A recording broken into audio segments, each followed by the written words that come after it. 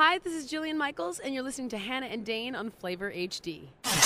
Your love for radio, because you're famous so much on the TV side, but to love that spontaneity. Best, man. Radio is just the best because it's spontaneous, it's truthful, it's pure. You could do what you want, you can say what you want, you could be who you are, and there's no one telling you what you can and can't do and manipulating what you say, and it's just, I love it. I love the medium. Love it. Well, you're so well known for the fitness side of things, but still, I think really early on in your career, is there any other things that you've been wanting to do? Like you want to maybe become a chef or something like that? Or get into downhill skiing? I mean, something where you can kind of lend your talents to something completely different. For me, it's more right now about exploring other areas of living better. So I'm more interested in interviewing parenting experts, interviewing career experts, money experts, because when I look at my life in my 30s, my late 30s, I think, okay, I want to think about my retirement. I want to parent my kids when they eventually arrive, hopefully sooner than later, as best as I can. And so it's a journey every day on being better, living happier, living healthier. And I just want to take the audience with me, and I'll always have my area of expertise, my wheelhouse, which is, of course, fitness, nutrition, weight loss, but it's all those other areas of our lives that health touches that I want to explore now. So what's the downside? Because of your schedule and everything, you weren't able to do as much with the radio as you'd like to, but the podcasting is helping with that. You got to travel.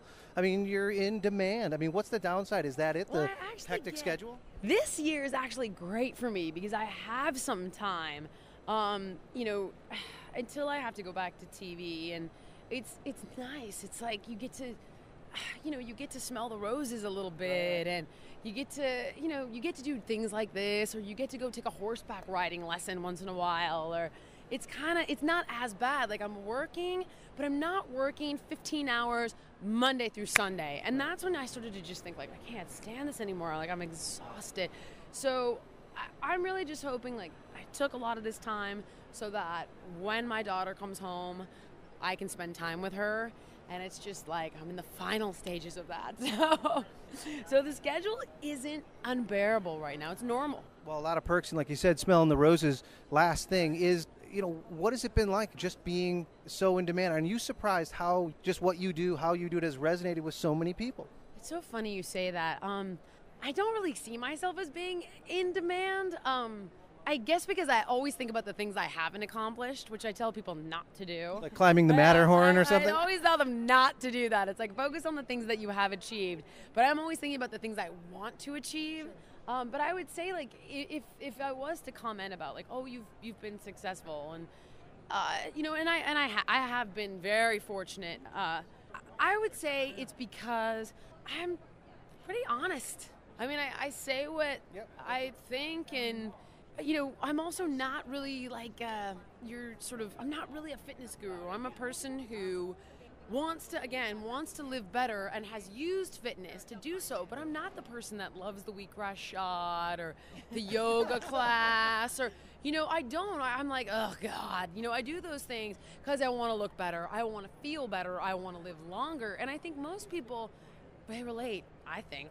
So you're just constantly driving to be the best you that you can be and help other people do the same thing. Pretty much. For me, it's always an exploration in my own, with the weight loss stuff, it's because I was an overweight kid.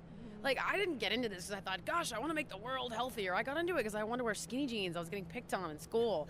And then I was and I was young, I was in my 20s, and then I was how do I look my best? You're in your 20s. You want to look great. You want to wear a bikini and crap. So at that point, it was about that, and I just became great at what I did, and I made a living at it. And for me now, my next journey is being a responsible adult, learning about retirement, learning how to parent kids, learning how to take better care of the planet, better care of myself spiritually. And so for me, it's always about what's going on in my life.